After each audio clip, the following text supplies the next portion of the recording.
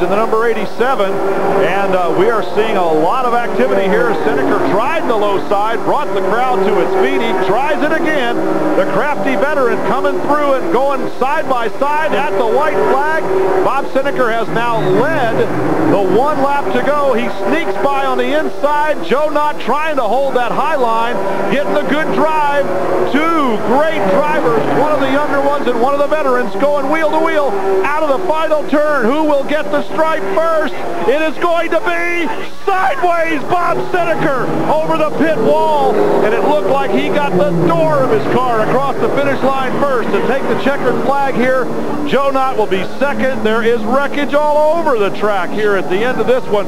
What a way to end the season. Shades of Terry Labonte and Dale Earnhardt at Bristol earlier this year, and this one even more dramatic as Bob Senneker up on the wall and the main straightaway down off the wall, and it did look like from our vantage point he was able to go nearly upside down across the start-finish line with a victory. And you know, he's got a lot of damage to that race car, but if he won this race, he's got a few more bucks to fix it up, no doubt about that.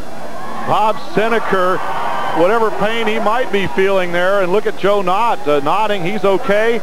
We will come back and try to sort it all out. We called it like we saw it, and we'll have to tell you like it was in just a moment.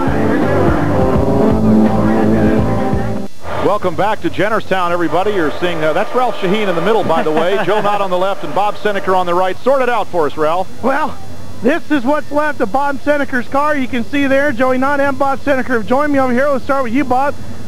Believe this or not, folks, this is Bob Senneker's first wreck of 1995. Boy, you do it spectacular. Tell me what happened.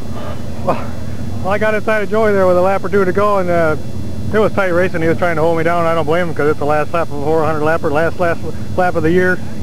He was going for it, and I was going for it. We just got hooked coming off the fourth turn there. I don't think I did anything wrong. Of course, I don't think he thinks he did anything wrong, but I wrecked my car pretty bad. You had been after him for a good dozen or so laps. Were you just waiting for that last lap? No, I think I was getting a little bit better as the laps went on. I could get on him a little easier, and I could run up on the apron a little better than he could. He just left me enough room to get under him, and I was in there, but we tangled. Well, you crawled out of the car. I take it you're okay?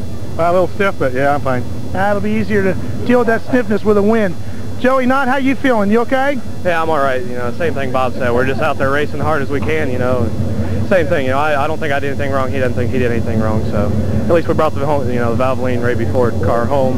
It's not in one piece, but it's in second place, so we'll take that. Well, this was by far the best race of your entire career. How do you feel now? Do you feel like you've earned some respect after that kind of a finish? Well, I don't know. I guess we'll find out. We'll see what these guys think about it. But I hope we do, and, you know, we'll be back next year. We'll have a real strong team. I look forward to winning some more races. Gentlemen, absolutely incredible finish. One of the best seasons ever in the AC Delco Challenge Series. And some real sportsmanship displayed by the drivers of the two combatants to the checkered flag, Joe Nott and Bob Senneker, and there was no doubt about it. We looked at a couple of replays. I don't remember ever seeing an ASA race finish tail first to the winner of the race.